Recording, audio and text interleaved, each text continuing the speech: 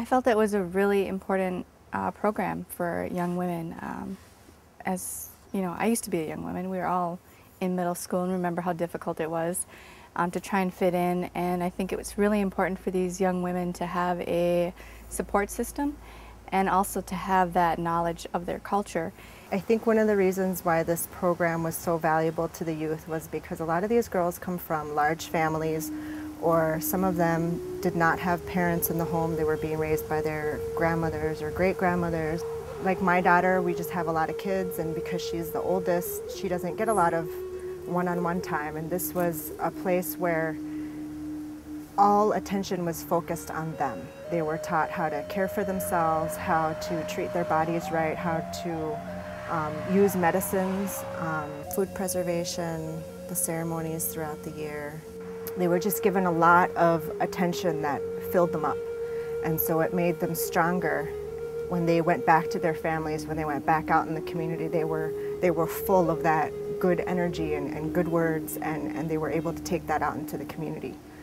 I'm Ayashi Barton, and I'm going to be 13 next month. I learned about becoming a woman.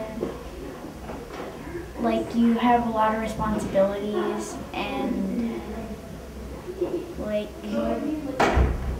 you gotta be like strong even when stuff is hard and everything. I think the program was really great. Like, we got to learn a whole bunch of stuff about becoming a woman. What I learned about becoming a woman is responsibilities and what I have to do when I'm on my own, what I can touch and cannot touch. We had someone come in and talk about healthy relationships too. There was just so many topics that we wanted to touch on, and people would come to us and say, oh, you should, talk to them about education, have someone come in and talk about education. Or even 1 year didn't seem adequate, to get all of the things in that we thought they needed to be exposed to, or to get into the depth, with each thing. I also wanted to say that getting to know these girls, and one of the reasons why this program should continue is because when we were on that trip to Tonawanda, I was able to spend a lot of time with them. And there was an evening where I was with all the girls, and they were talking about, they were calling a girl in one of the school systems names, and we started talking about that and why do they talk about each other that way.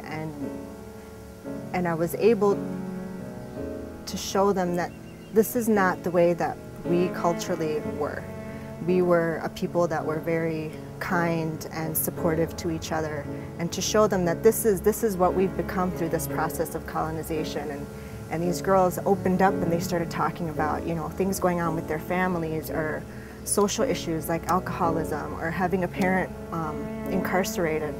And I don't think that those girls can get to that level until you spend a lot of time with them. And that's part of the deep healing, the underlying problems that really need to get taken care of in our community. It's an investment in our community. It's an investment in the future and future leaders in this community, and I think it's really important for, it is unfortunate that it wasn't funded again, but it's a good program. I think we made a big difference in the lives of the youth that participated, and I know the parents were disappointed. They wanted their young women to participate again. I think it's important for the tribe to do this, to spend the money. What's $20,000, in our budget, to invest in our youth and make sure they have that foundation.